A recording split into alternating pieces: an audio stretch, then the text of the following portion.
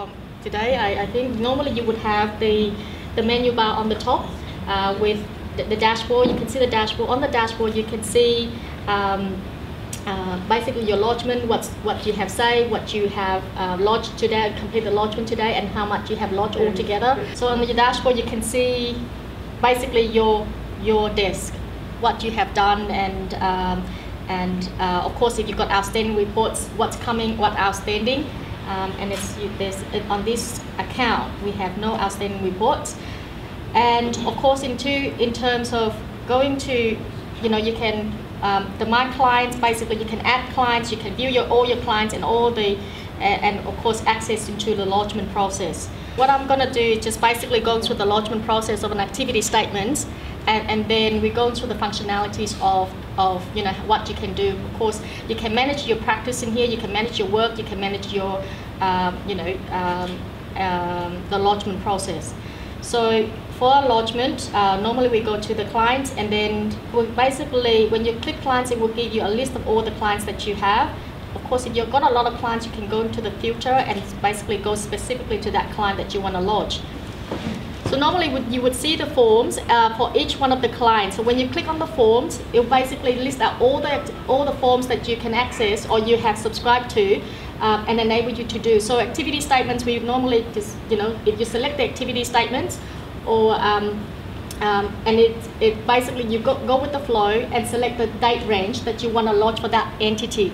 So for example, if for this particular client that you want to lodge activity statements, and perhaps that client have not lodged an activity statement for many years, you can go back as far as 2010 or 11 or even 8 itself. Once you put in the date range, what our system does is that it connects with the ATO and lists out all the activity statement for that particular period that that entity has outstanding and haven't lodged. So you can select the activity statement that you want to lodge and fill in the details. So once you click on the form, you similar to other forms as well. So you basically put in the date range that you want to report. Our system does then connect to the government agency. In this case, we are connected with not only the ATO but also all the OSR, all the states and territory revenue officers as well. So you select the right form, select the period, and go with the flow and basically fill in the details. Our GovReports integrate with a couple of software, so you can upload the file or export the file from compatible software. At the moment, we integrated with Xero, MYOB, QuickBooks, and we accept CSV's file as well. So for those clients that system is a little bit more complex, like SAP, they use SAP. Their system generate activity statement in the format of CSV. So you can upload, and of course NetSuite. So you can upload the file or export the file if they cloud-based and connect. And it's not only our system import the data, auto pre-fill from the ATO data, but also pre-fill from the software that your clients use. So it saves you not only the time, but also possible reducing the errors that when you data entry into another system, that's possibly the case.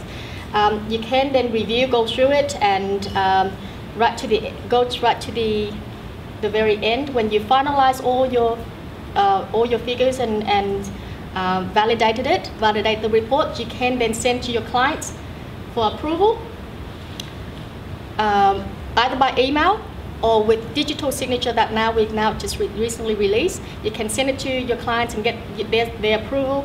Once you got the approval, our system updated. With digital signature, our system automatically updated.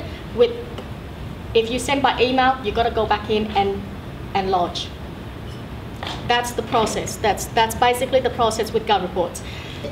Because you can have secondary users, you can have additional users. So if in your practice you have more than you have supporting staff that does the preparing or does look after different clients, you certainly can also manage that responsibilities as well. So you can allocate the role, the task, the clients, and of course the lodgement capability. So depending on your practice. Once you've lodged, you get a lodgement receipt directly from the ATO, and that lodgement receipt basically stayed there. If there is an issue in the future where the ATO is saying, well, we haven't got it, you can certainly send that relodgement receipts to the ATO. This is when the date that the lodgement stamp has, from the ATO directly. We have a few cases where the ATO come back and with the agent and say they haven't got it and they still can't find it. The tax agents or the BAS agents straight away to send the lodgement receipt through. This is the date that we lodge, and that receipt, because it's from the ATO, they can't argue with that.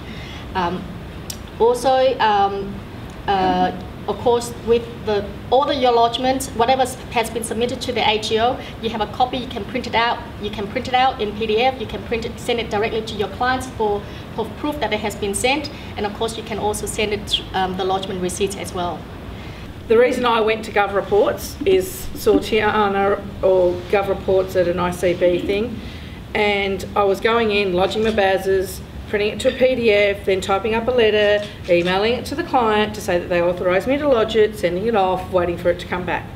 GovReports has this awesome little tool. So long as they're added to your AusKey, you can go in, lodge it, automatically you can save it to draft, then email it off to the client, and it automatically has a signature where they have to sign it, and then they email it back, then you can lodge it. So then you've got your authority to lodge. I have a history of it. I can forward a copy to the client straight away, and I can explain to them, please be paid this amount by this March, by this date, or you need to refund this, please sign this by this date. It's just automatic. I can look at my history, and I've got like 400 lodgements in there. I love the fact I can go on site. If I forget my laptop, I can access GovReports, I can access any BAS, I can lodge payment summaries, I can lodge TPARs, there's PAYG tax file declarations, all that. It's just, you don't need your AusKey. You don't need to say, I'll take it back to the office and lodge it. Payroll tax. Payroll tax, yeah. So it's absolutely awesome. It probably get Tiana, if this isn't working for her tonight, unfortunately, I can see that, but ring her and get her to do a bit of a demo over the phone. It's awesome for Activity Summit, and that's free. And I think the other stuff, like I won this year's subscription at the ICB conference. I won the thing at the ICB conference, so I've got another free 12 months. But I wouldn't go without it. If you're an accountant, it's different. They have programs that lodge all that stuff. As a bookkeeper, I don't. But this gives me a history of everyone that I've got, and I can see it, and I get the signed authority straight away. Understand it. I'm open to it, but I'm wanting to know the benefits and what it can and can't do, and I'm not getting that. Sorry. The thing is, when you go into the portal to enter the details for lodgement, unfortunately you've got that time frame where you have to enter that details and lodge it immediately. Yeah. But with us, because you can save and resume, you can go back, you can draft your work, validated it, then send it to your client, wait for approval. Once you got the approval, then you can lodge. So you basically, the process of you doing it is at your own pace, and basically bring in the compliance much easier. What you've done at the moment with the portal is that when you finalize the report, you get the signature, then you go to the portal, you enter the details. That's the process. But with us, it's the other way, the compliance way. You basically, once you know that when you send it to your client, it's the final draft that you have prepared for them, and that's basically then they lodge. I didn't have to go and buy CDs. Make sure it's formatted properly and send it off, and then you get a letter from them saying it didn't work. Yeah. I just started using it when I did payment summaries, and also on that little side, to cover the cost of it, I charge my clients, because I say you have to charge it electronically. Even if it's $25, you only need a couple of clients and you cover your cost. The way our system works is that we not only accept the upload of the MJIT file, but also for those clients that do not use accounting or payroll software that generate MJIT file, you can go in there and enter the details and generate the file and lodge directly to the ATO. You can, of course, you can send it to the employees, you can send it to the employer, verifying the PAYG payment summary that you have created, and lodge direct. This is instead of getting your clients to sign up for a payroll software which they might not need because their business might be so small that or they do not use, there is no need for them to use software.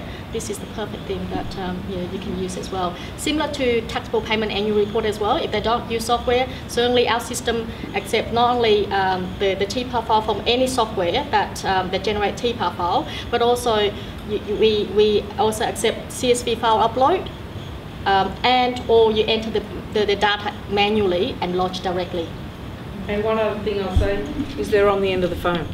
They actually are human beings that answer the phone within, like, you don't even have to. I rang twice yesterday, lodging Baz's really quickly and couldn't do it.